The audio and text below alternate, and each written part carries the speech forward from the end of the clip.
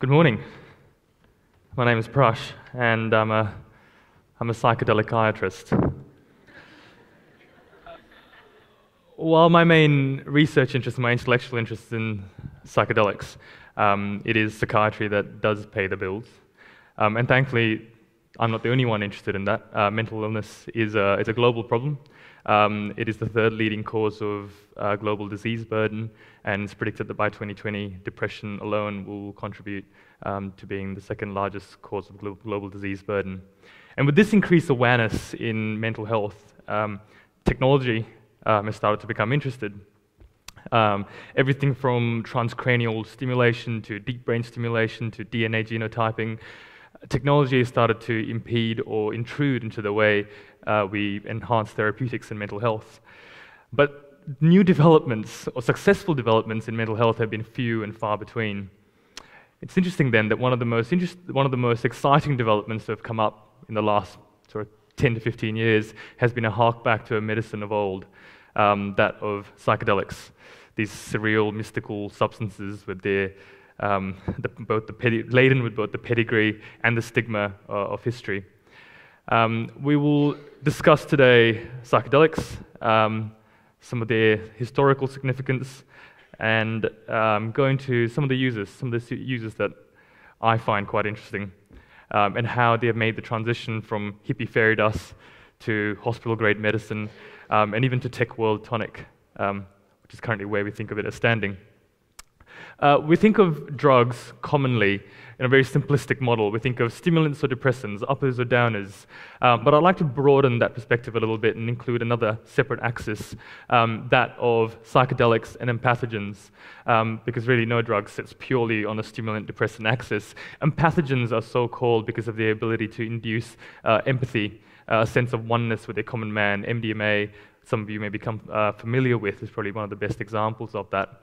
And then there are psychedelics, which are the primary purpose of the talk today. We'll start by talking about some of the protagonists here. I won't go into it in too much detail, but you cannot talk about psychedelics without talking about LSD or acid. LSD was first synthesized in 1938 in the Sandoz laboratories in Basel, Switzerland. It was an ergotamine derivative. It was synthesized as a respiratory stimulant, but it didn't really work. And then in 1943, Albert Hofmann, a scientist with Basel Laboratories, was experimenting with this substance which he dug out from the back rooms, and accidentally ingested about 200 micrograms of this. Oh no, he accidentally ingested an unknown amount of this substance and then went home and found that funny things were happening, strangely enough. So 3 days later, on the 19th of April, 1943, he dosed himself with 200 micrograms of LSD, got on his bicycle and rode home, or attempted to ride home. That was the world's first ever intentional acid trip, and it is still celebrated today, every year, on the 19th of April, Bicycle Day. It's probably the day where more people take acid in a year than any other day in the year. Psilocybin, the active ingredient in magic mushrooms, that's the Amanita muscaria. It's probably the most attractive-looking magic mushroom. Most of the rest look pretty crummy. But like any of its other organic psychedelic cousins, like mescaline, they have been used in religious sacrament for possibly as long as there ever has been religious sacrament and religious ceremony. And talking about religious ceremony, DMT, possibly one of the most potent hallucinogenic substances known to man. It is the active ingredient in ayahuasca, which is the drug and the shamanistic ritual of which hordes of tourists flock to the middle of the Amazon every year seeking. The problem with these substances, with psychedelics, is that we don't really know how they work.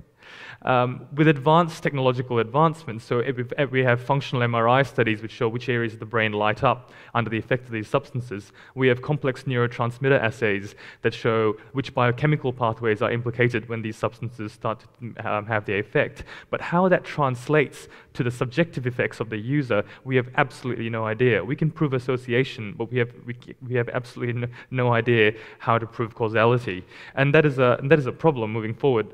But we'll talk, seeing as I mentioned the subjective effects, just briefly, but the subjective effects of the psychedelic experience. I'm going to now try and explain to you the psychedelic trip, which, apart from being extremely self-revealing, is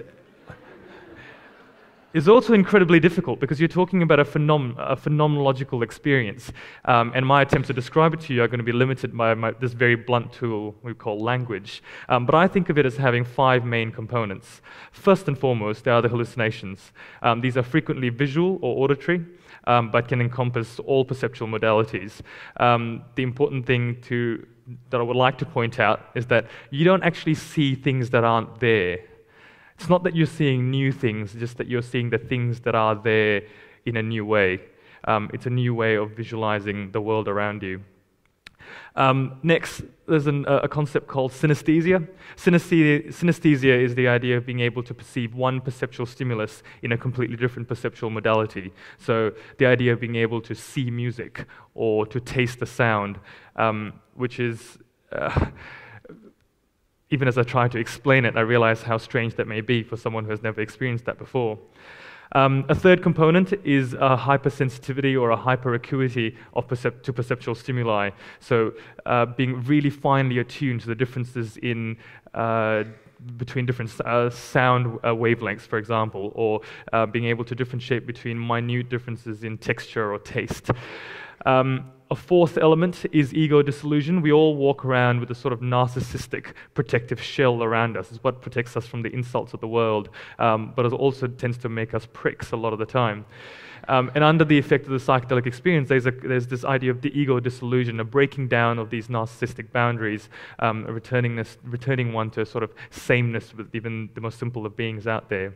But perhaps the most cardinal core of the psychedelic experience is the existential awakening, this idea of being endowed with a knowledge, a wisdom, an understanding of a concept or a paradigm that you didn't even know existed before, you didn't even know could exist before. Sorry, I need to keep reminding myself. We've moved on since then. I mean, we've started to use these subjective effects in recreational forms. And the problem with recreational drug use has always been, for most people, the idea that it never has been really structured. Most people's experience with psychedelics or with any drug use really has been mostly sporadic and very scattered. Like Charlie, who went to a festival and someone put something under his tongue and he took it. Or you went to a party and you had a bit of this and a bit of that and a bit of this and a bit of that. But therapeutic, and sorry, don't get me wrong, I've got nothing against well-intentioned, safe recreational drug use, but therapeutic drug use is a completely different animal altogether. We're talking about using a specific substance with a specific aim due to an understanding of its specific effects and potential to achieve that desired effect. That is a different way of considering a drug altogether. And when it comes down to therapeutic drug use, one of its main users would be in psychotherapy, which is where I get interested. The idea of psychedelic-assisted psychotherapy is not a newfangled phenomenon. The US government invested what at that time was millions of dollars, and about 117 different trials, I think, between 1950 and 1970, with the CIA being particularly interested. There were 2 main modes of therapy at the time. There was psycholytic therapy, which involved... We might have moved on slide-wise a bit. Psycholytic therapy, which involved taking very small doses of the drug and then entering a therapy session. The idea that the increased openness acted as a sort of catalytic gateway into the subconscious. And then there was psychedelic therapy, which was taking large doses, trip-sized doses of the drug. And because of the effects, you couldn't really have a therapy session at the time, but then having sessions of psychotherapy after to work through the learning that came from it. That all stalled, unfortunately, in 1970 when Richard Nixon signed the Controlled Substances Act, relegating psychedelics to becoming Class A drugs. It was a problem. But we have seen a resurgence in the last sort of 10 to 15 years, and one of the 2 main angles where we're really seeing a resurgence is in therapist rooms and in Silicon Valley. We've gone from it being psychedelic-assisted psychotherapy being purely a research tool to now being quite prevalent in mainstream hospitals. This is some of the trials going on around the world. One of the two things I want to point out to you, the fact that it happens with all over the world, but there's nothing here from Australia, which is a very sore point of contention for me, but that's a topic for another talk. I'll go through some of the studies quite quickly. This is one of the best studies that I know running off right now. It's at Johns Hopkins University and is using psilocybin, which is the active ingredient in mushrooms, to treat end-of-life anxiety in patients with terminal illnesses. Medicine spends a lot of time, energy, and resources into teaching us how to live better. Why not teach us how to die better? And what better patient population than those who are being confronted with the impending mortality and then having to live with that idea for an undifferentiated period of time. Another study, which is, could you please remind me? Oh, so this is what some of the therapy rooms look like with the Johns Hopkins study. Comfortable rooms, patients lying down, they're piped into music, 2 therapists to guide them. If you ignore the phallic object in the background, it's all very calm and peaceful. Yeah, it's supposed to be a mushroom. So just moving on.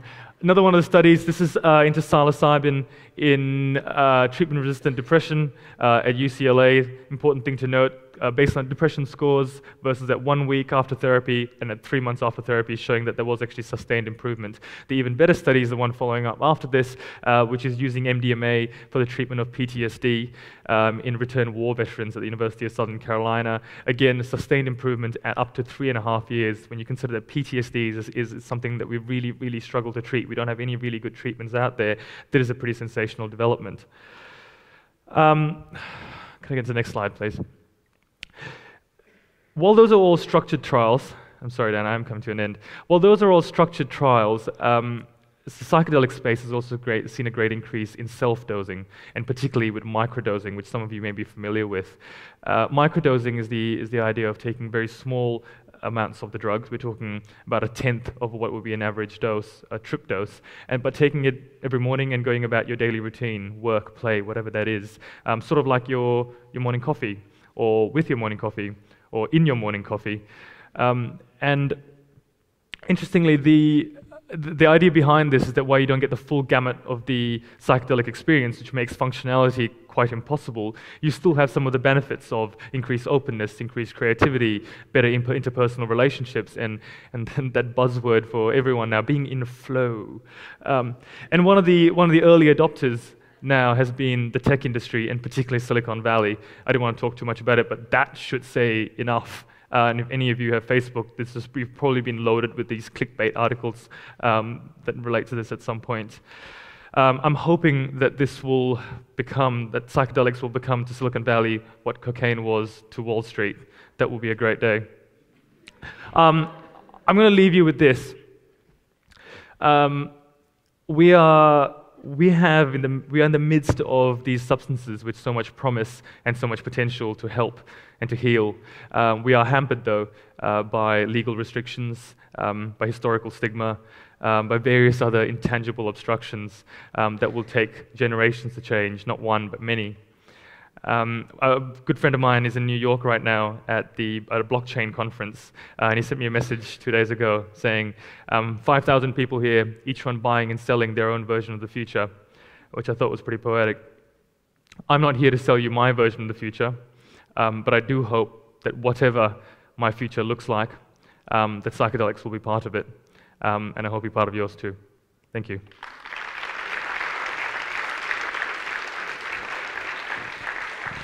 All right, thank you, Prash.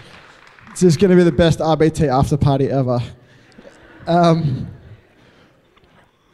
important message. Prash did ask me to mention this. So when he's not working the speaking circuit, this is your 4th presentation this week? Yeah? Yeah. He's actively seeking your money, or that of your philanthropic grandparents, to help get psychedelic research off the ground in Australia. If you want to get involved, you come and chat with him. Or chat with James about how to support the industry in other ways. But either way, do we have any questions for Prash? One up the front here. Yeah, it's a big problem. And that's probably why I end up sounding like a conspiracy theorist when I start bringing up Big Pharma, and that because Big Pharma has no vested interest, that's one of the reasons why things haven't gone along. If you consider a drug like ketamine ketamine is it's not a traditional psychedelic, it's a dissociative, but you can broadly put it on the larger psychedelic umbrella. Because ketamine has been used in medicine for so long as a local anesthetic, as an anesthetic of some form, it has had a patent attached to it, and therefore it is able to be manufactured and people and companies can profit from it. I think until we actually get to a point where it is recognized as a medicine first, that's the only way we're going to get to sort of patents and then a commercial use. It's a chicken and egg situation though. If we had pharmaceutical companies with the money pushing through this agenda, we're more likely to make it a medicine, but until we make it a medicine, pharmaceutical... Yeah. Yes. So I'll just repeat the question. So the question was more information about side effects and impact of long-term use. Told you this would come up. I'm just going to try and pull up some statistics very quickly and pull up a slide for you. Look at this. Bam. Oh, whoa! Oh. That is not a planted question. We just knew someone was going to ask. We just thought we didn't have enough time. This is a study by Professor David Nutt, which is a very unfortunate name when you're a psychiatrist. But he's one of the world's leading drug researchers at UCL in the UK. And he released the seminal study. He got fired from being the head of the UK advisory body on drugs because he suggested then that LSD and MDMA was safer than horse riding, which is not something you say in the UK to the royal family. But this study in 2010, one of the seminal studies into harm to self and harm to others. And you can see here, alcohol, number 1, tobacco up there. In between you have heroin, crack, and ice. In between them, sandwiched by 2 legal drugs. Number 17 is cut, which is a root that the Ethiopians chew. And below that, 18, 19, and 20, those are, well, 3 of those 4 are Class A drugs. In terms of harm to self and harm to others, total number of deaths in the UK from the last 5 years from MDMA, 1. Total number from alcohol in the last 5 minutes.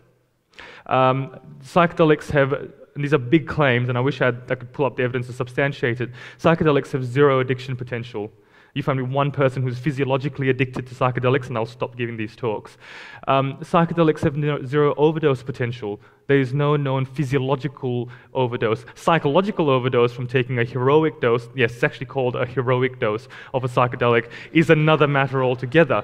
But, and the third statistic I like to point out is that there is no statistically significant increase in psychotic switch. So this idea of, why do I keep bringing up Charlie? Charlie took a tab of acid and was never the same again. He went crazy. Well, Charlie probably was predisposed to developing a psychotic illness, and that's why that happened. It triggered it off. But there's no evidence that it actually induces any sort of psychotic illnesses. In terms of long-term, sorry, am I talking too much? Good. In terms of long-term data and long-term effects, we don't have many. And that's often one of the criticisms that is put back on people like me, going, well, you don't know how safe this is in the long term. Well, let us research it. How else are we possibly going to know? Because it's not research, the pathway of human innovation. So yes, I'd love to answer your question. Talk to me in about 30 years. With any luck, I'll have an answer for you. Thank you, Prash.